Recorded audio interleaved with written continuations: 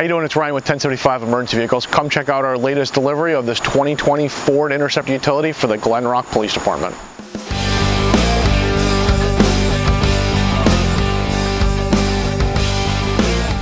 It's Ryan with 1075 Emergency Vehicles. What we're looking at today is this 2020 Ford Interceptor Utility for the Glen Rock Police Department. The vehicle features Sound Off Signal's Blueprint electrical control system. So up top we have a 48-inch Enforce dual color light bar, which was repurposed off another vehicle.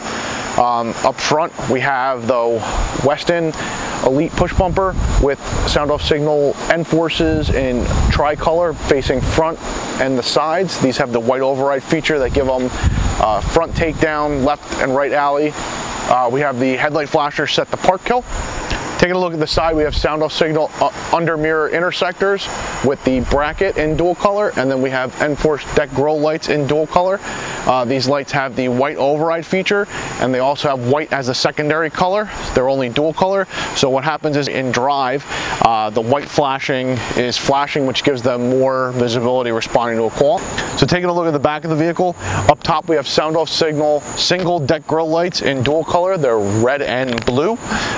In the tail lights, we're flashing the parking lamp, and then we're also flashing a white hideaway in the reverse light housing. What we've done is we shut the flashing off in park, either at the ring or the hideaway, and then in reverse, it also gives them an additional white steady here. And then our license plates, we have 3-inch Sound Off Signal M-Powers in tricolor. These also have the white override feature for reverse, so it helps them with backing up at night in dark areas, and also provides additional scene lighting. Just taking a look at the back of the vehicle with the hatch open, you can see that we've shut off the lights on the hatch, and we've also shut off the lights on the license plate so that they're not shining up into the sky and these aren't reflecting down to you at night. This is all done through the Blueprint OBD2 interface with the system. On the hatch lip, we've got 4-inch Sound Off Signal M-Powers. We have a 12-inch Sound Off Signal strip light on the hatch. These are all controlled by the Blueprint system. We've installed their radar system.